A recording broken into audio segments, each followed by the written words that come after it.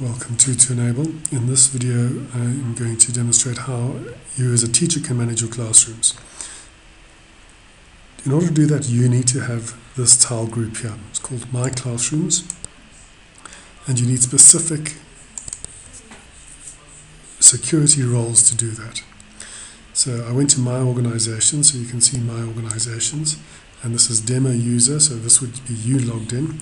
You need to have Mentor ticked. And you can be a mentor of multiple organizations, but in this case, Demo User is only a mentor of Casterbridge Music Development Academy.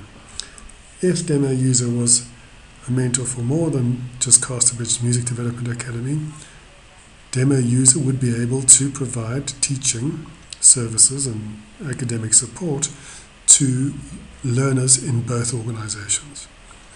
But in this case, we're just going to focus on Casterbridge. So if I go back to my dashboard, here you can see choose subject. I have no subject, so this is a music program, so we're going to choose music. So here's music theory. We're going to choose grade 1, and we're going to mentor the grade. So in mentoring the grade, this is what it does, is it adds Casterbridge Music Development Academy to this tile for Music Theory Grade 1. Now that's fantastic. Basically what it says is I can go and view my classroom, and it's interesting to work out how do we decide who are these users. Okay, so at the moment we don't have particularly many users, we've got a handful, but if I go back, how is it possible to choose these members? Because maybe I don't mentor just some of the users, I mentor them all. So in choosing Casterbridge, here you can see all the users, and the ones that are ticked are the ones that I'm mentoring. So this is one option. I can go through and I can select precisely which users I wish to mentor. And I can then save those changes and I can mentor those users. There's another way which I can do this, is I can select them by group. So if you set your school up where all the children in a class are in a specific group, and here we're running a music project, here you could, if I wanted to enroll this group, and this could be grade 10, I would select that group. Now, what it's saying here is 9 users will be auto-enrolled. It's telling me that 9 of the users in this group have not enrolled in music theory pre-grade 1. So by selecting this group, we're going to force enroll them in this space. So if I go save, what happens if any one of those users who weren't enrolled before log in, they will see they're now enrolled for this learning area. And then finally, the last option is I can mentor all users in Casterbridge who are enrolled in Music Theory Grade 1. So in this case, I'm not selecting a specific batch of users, I'm selecting everybody. When you have saved your changes, you are able to view your classroom. So now when I go to view my classroom, you'll notice that I've got a lot more users that I'm mentoring. Before I only had a handful of users, and now I have many more. And in this space I can begin to start to understand what is happening. So here I've got some options. I can analyze, I can print out a graph of results, I can look at student reports, I can schedule an event, and this is an event. It could be a maths test, or in this case it would be a music theory pre-grade 1 test. It could be a music theory pre-grade 1 contact session where I'm going to teach them something specific. And here I can send them a message, and it'll obviously use the messaging of the platform. So the first thing I'm going to do is I'm going to show you how Analyze works. So this is to analyze the results of what the learners have done. So in here, in this subject, there are 9 steps. So if it was mathematics, that'd probably be 36, because it'd be 1 per week. And the same for any of the other academic subjects, but this is music theory, so it's not a full year academic subject. And these are the results of the learners that I'm mentoring, and what they've done for each of the assessments. So these are questions in the assessments, and the things that stand out are the fact they do not understand that question. There's the 50% average mark. and they do not understand these ones. So here are practical assessment questions, so they're having difficulty with their practical assessments. And here they're having difficulty with 2, and these are likely multiple choice questions. So if I click on that question, that's the correct answer, and I can show the question here. The letter names for the 5 lines of the bass clef are, and some didn't answer, 4 people didn't answer. 19 answered G, B, D, F, A, and that's incorrect. And here we had 9 answer F, A, C, E, B, and that's not correct. But E, G, B, D, F is correct. So I can see there's an error here that the learners that I'm mentoring are battling with this question, and I can see specifically where they are battling. So that gives you an idea of the analysis, and I can drill into any of these questions. And I can do the same thing. Here's one which they're getting 85% for. And I can look how many spaces does the bass clef have. And there's 4. Some have said 5, some have said 7, 1 has said 7, and 1 did not answer. But most have got it right. So we can see quite clearly that there's a higher result there, and it's not something that I as a teacher need to really focus on. So I really need to focus on their areas of weakness. So that is what Analyze does. Analyze allows you to analyze a specific week. So instead of letter names this time, I could choose notes, values, and rests. So how is this group done in notes, values, and rests? So you can see notes, values, and rests are doing a lot worse. There's the 50% line.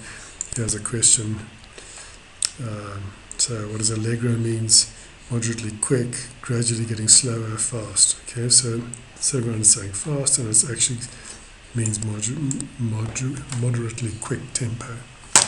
So this is a tool for teachers to understand what is happening in their classrooms. It's an exceptionally important tool.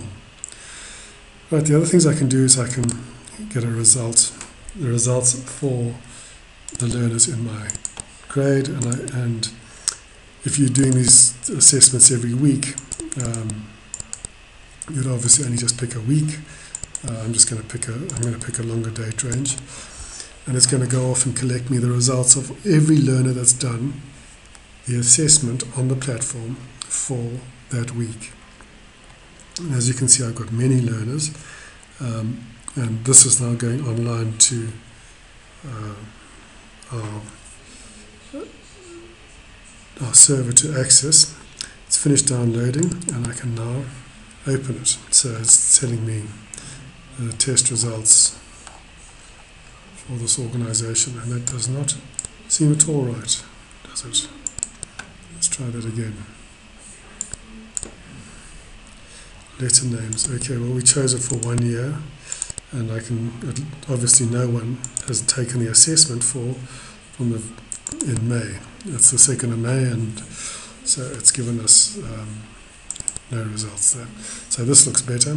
So the mentors is demo user, it's Casterbridge Music Development Academy, and here are all the users that have taken an assessment. So if you want evidence of learners having done something, that's a simple way of getting evidence of learners having done something. The next thing that we can do, and I've just clicked that again, I'm going to cancel it, is student reports. So student reports is, I can obviously in this space view a student report. So what precisely does this mean? Okay. When a learner takes an assessment, we capture the results, and I can also, by selecting the learner, capture formal results for them. So I could give them a symbol, and I can give them a comment. And I could in fact go and capture formal results, and as you know, the platform doesn't do formal testing. It provides assessments to help in the learning process, but these would be your formal assessments. So when I were to go to learner results, and I'll pick that same learner, I can go and have a look and see. I think Alan might have done only 1 or 2 tests. Yes, he has. So that's the grade average, and Alan has only done 2. So letter names he didn't do very well in, and he's done far better in ledger lines and spaces. But as each learner does the assessments, it's going to draw a graph of their results, and it's going to draw a graph of the class average. Had I captured Alan's formal result, it would also show Alan's formal result here.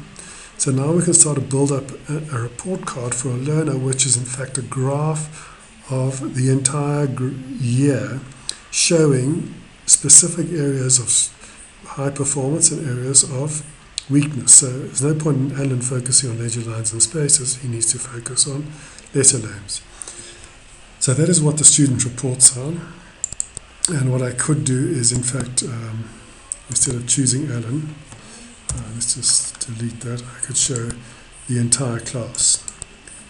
Let's see what that does for the entire class. In fact, that's stuck on Alan because it wants to keep coming back to Alan, and I don't want to do Alan. Let's see if I can delete that. And we're going to go view student reports for the entire class. Okay, so this is not just Alan now, it's for the entire class. So now as a teacher, you can start to understand, well, Zweli's not done very well, Zan's only done 1, this is Zama's only done 3, here's somebody, Vuil is doing quite well as they're progressing. Tokozani has been merely looking at the results, he hasn't really been doing anything. But clearly there's some that are doing better, so here we've got strengths over there, and there's a weakness at key signatures and skills, technical names, and the first 2 spaces. So you can begin to understand what we can do from a teaching perspective for users in a class. So that is student reports. And then the last 2 functions that we got here is schedule event, which is to add a calendar event. So I could create an event which will add to everyone's calendar, and I could message the classroom, which I don't want to do because there are many users. And but what you can do as a teacher, you can message the students in your classroom. So, and the other thing is, what I did not mention here, at this level where you pick the learner, you can actually message an individual learner. So you don't have to message the entire classroom, and they don't have to be your friends. Because you're teaching them, you can message them directly. So that gives you an idea of what you can do from My Classroom. Okay, so that's what happens when you when you start to set up My Classroom. The other thing that you'll notice with regard to My Classroom, I'm now a teacher for music theory for Casterbridge, is telling me as a teacher there are 68 questions to mark. Now I did not have 68 questions to mark until I started to manage this classroom. And these are all practical assessments associated with music theory. So these are all learners who've taken music theory assessments, and some of them are a bit out of date. But here, Jennifer has taken one, and what I can now do is I've got a rubric to mark it. What we do is we print out a book, and the students complete the book, and we then mark this week within a book. It's a handwritten book. So here the marking guide is just how many questions are correct, but this marking guide is a rubric for essays, it's a rubric for science, pracs, and they're all different depending on the assessment that you are marking. So that is the functionality, which is the first part of this. So in terms of being a teacher, adding a classroom, some of the functionality around being able to see what's happening in your classroom, helping you with what you have to teach, and then also the fact that it opens up these questions to mark. Because now that I'm teaching students in this space, some of them have taken the practical assessments and I need to go and mark those.